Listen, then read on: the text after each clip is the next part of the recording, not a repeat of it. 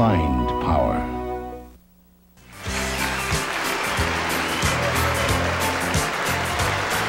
Welcome back to our special one-hour Wintario coming to you tonight from Mattawa. And right now we would like to give our television viewers a closer look at the centennial celebrations of this beautiful little town of Mattawa.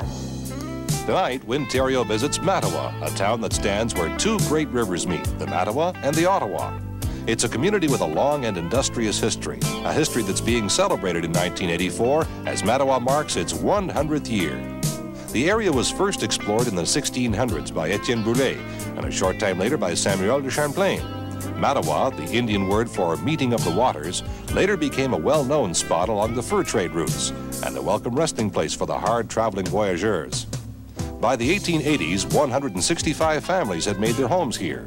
The sound of the axes rang through the wooded hills, the CPR rail line crossed the river, and the spirit of commerce and development was in the air. Mattawa is still a lumbering town, and it's grown to a population of 2,600.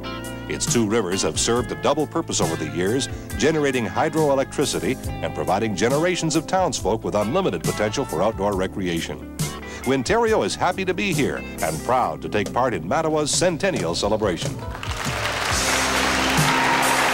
Now it's time for Wintario's third grand prize of $100,000. So, Roy, if you'll roll those machines right away for us.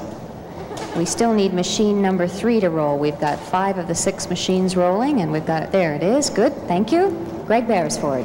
Well, Faye, I can only say that there's a lot of community spirit up here. You can see that because the audience is dotted with period costume, and I just had to get 4 of them. Now, ladies, introduce yourselves. Okay, I'm Lise Terrien, and this is my sister Lynn. This is Sylvie Leclerc, and this is Anne Novak. Thank you so much for gracing our Wintario show tonight. Now, how about we reach all together, and 4 of you press the button at the same time, okay? Away we go. Thank you. Thank you to all the ladies from Mattawa for pushing the button for our third and final grand prize for $100,000. By the way, each week I try to mention where our lottery information booth will be set up, so if you have any questions about the lotteries, all you have to do is go to the Blue Mountain Mall in Collingwood. That's tomorrow and Saturday, and they'll ask and answer any questions you might have about the lottery. Right now, for $100,000, Valerie holds up a 4. From the 4, we go to a 0. Next to the 0, it's a 5. From the 5, we go to another 0. And a 6. The last machine produces an 8. Now we need a letter from the 7th machine to complete our third grand prize. This time we have a B, so if you have B 405068 in that order, then you've just won $100,000.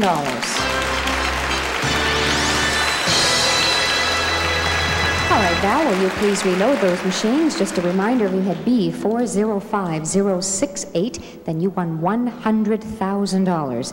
To continue with our special one-hour Wintario tonight, yours to discover, we'd like to mention that Sault Ste. Marie lies at the junction of Lake Superior and the North Channel of Georgian Bay. It's the first city of one of the most picturesque parts of the province called Algoma. So let's take a look at part 3 of Wintario's discovery of the near north. Agawa, a wild land of cliffs and forest, charging white rivers and waterfalls that sparkle under the wide blue sky. It's a magnificent part of Ontario, untouched except for 2 parallel ribbons of steel that stretch along the river's edge. It's a wilderness that seems so remote from the bustle of the south, but it's as close as the Algoma Central Railway. The adventure begins in Sault Ste. Marie. The Sault is the hard-working industrial center of Algoma. Its bridge spans the St. Mary's River, where the Lake Superior waters run down into Lake Huron. Here you'll find one of the busiest canals in the whole St. Lawrence Seaway. You can take a 2-hour tour of the historic locks aboard the cheap Shingle Walk or the Bronze Sault.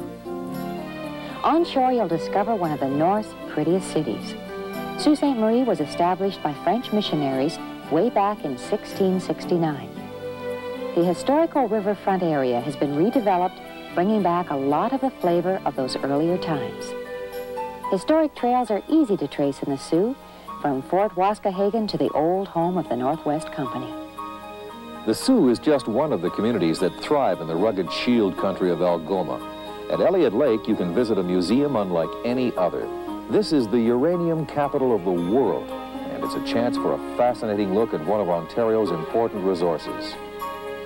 At Wawa, north of the Sioux, stands a monument to the wild bird that has become a great symbol of Canada, the Canada goose. Mount Wawa is a first-rate ski area, and in summer you can ride the chairlift to the top and take in the spectacle of Algoma. Would you like to escape to somewhere peaceful, removed from everywhere else, and pretty as a picture? St. Joseph's Island might be just the place. Camping, cottaging, or just wandering, it's a haven of outdoor relaxation just off the mainland in Lake Huron's North Channel.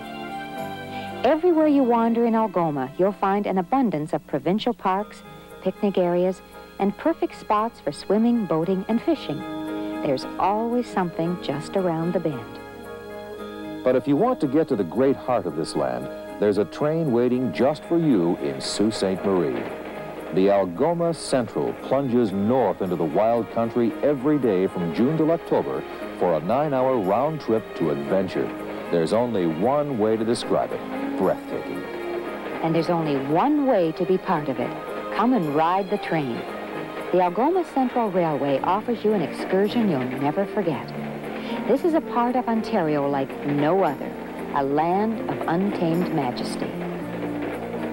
Algoma was once gold rush country. You can imagine the prospectors making their way up the rushing rivers in the quest for northern treasures. Every year, the gold returns in a display of autumn color you can come and discover for yourself. There's a 2-hour stopover in the Agawa Canyon. You'll have time for a picnic, time to soak in the pure atmosphere of Agawa country. There's time to do a little exploring of your own. As the sun starts to set over the trek back to the Sioux, the land takes on a character of a different hue.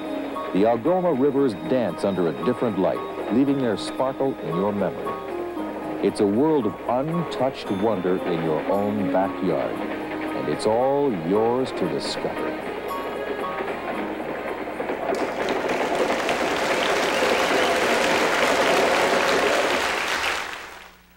Of bugs